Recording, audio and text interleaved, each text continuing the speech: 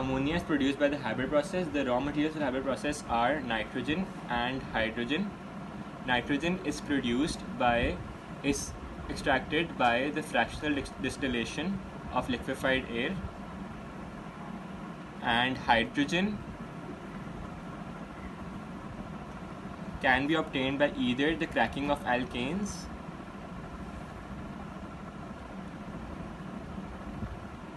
or the steam methane process.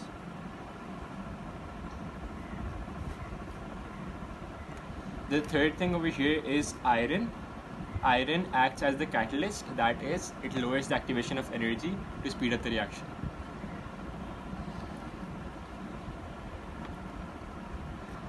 The conditions for this reaction: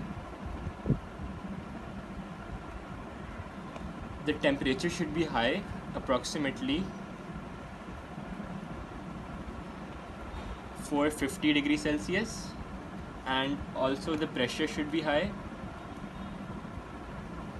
approximately 2 nitrogen plus 3 moles of hydrogen produce ammonia, 2 moles of ammonia.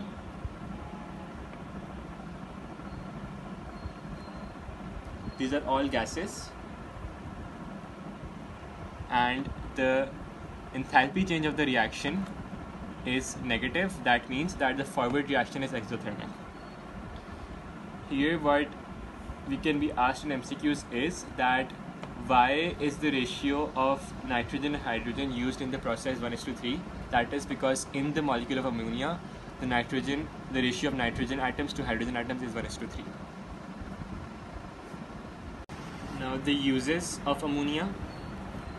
The most important use of ammonia is that it is used in the manufacture of fertilizers, that is ammonium salts. For example, for ammonium sulfate,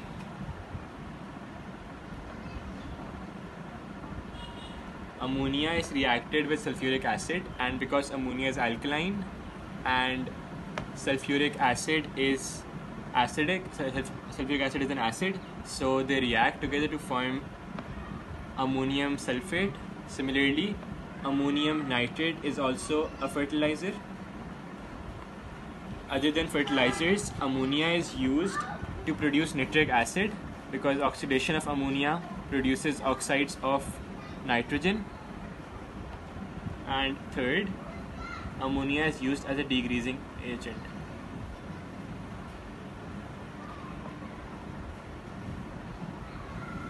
As it dissolves grease.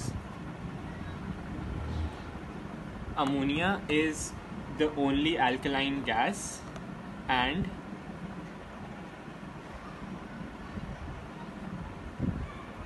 it dissolves in water.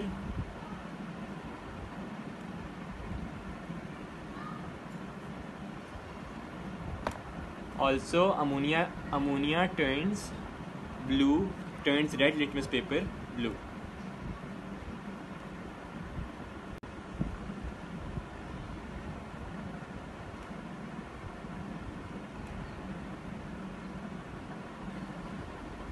Now, about ammonium salts, there is one reaction that we have to learn.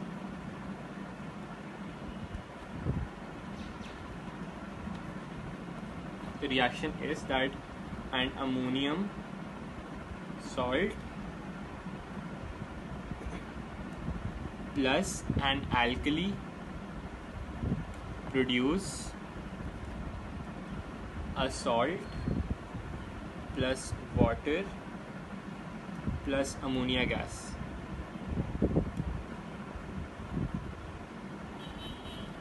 For example, ammonium chloride plus sodium hydroxide produce sodium chloride plus water plus ammonia gas. Now the ion equation for this reaction would be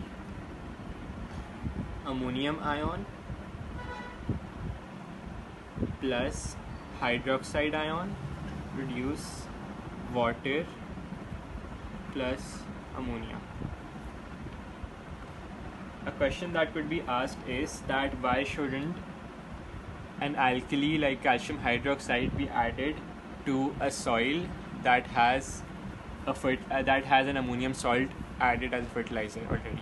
That is because if an alkali is added, like calcium hydroxide is added to the soil, then it would react with the ammonium salt, producing ammonia gas, which would represent a loss of nitrogen, as nitrogen is important for plants, so that would be disadvantageous.